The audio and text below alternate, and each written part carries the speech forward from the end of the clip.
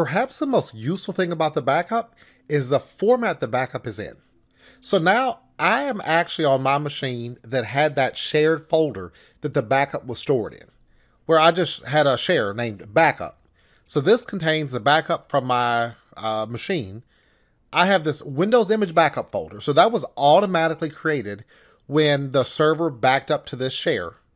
Inside of that, the name of the computer I backed up is actually test dev.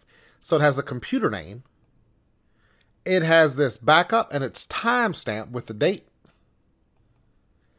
Now notice it has 3 virtual hard drives.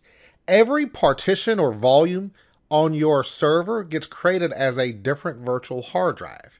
So this is a VHDX file is what it actually is. Now let's say you backed up.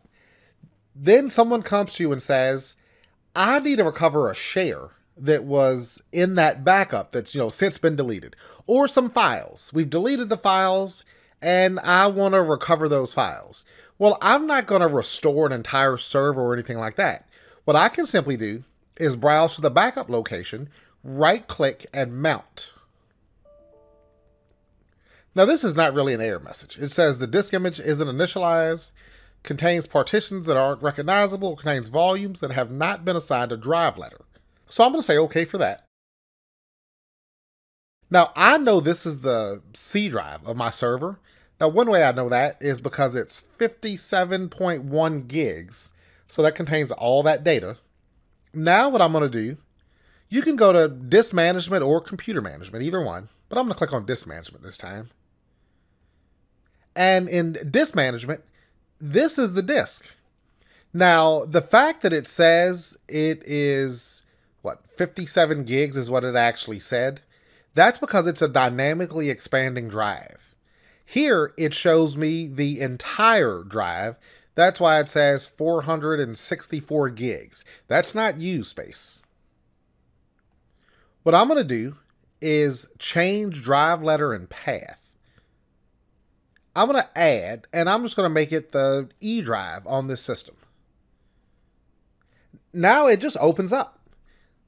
So you'll see I'm under this PC. The E drive now shows up. But I could browse through my users folder. I see all the user profiles. I'll give myself access. But I could go through the desktop. I have the ISO file was actually on the desktop of that server we backed up. So I can click through all the folders and I can see all the content in user profiles, documents. So really, I have a graphical view of everything that was on the C drive of that server. And for that matter, every other drive. So it would be as easy as just right click and copy, and you could paste this out to some other location if you truly wanted to recover it. You don't have to go back through the backup utility to actually do that. So very useful. But that's our look at our backups. Now I'm going to disconnect these drives because I don't actually want this drive here. So I'm going to go to my disk 1 back in disk management, and I'm just going to detach VHD, and that will just separate it from the operating system. So now if I go back to this PC, you'll see the E drive does not even show up. So you simply attach or mount, depending on how you do it, depends on what they call it. But attach or mount that, assign it a drive letter, copy what you want out of it, then simply detach it.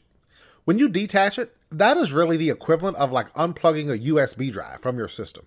The drive's no longer accessible, not connected, drive letter, all that would simply be gone. Pretty user-friendly.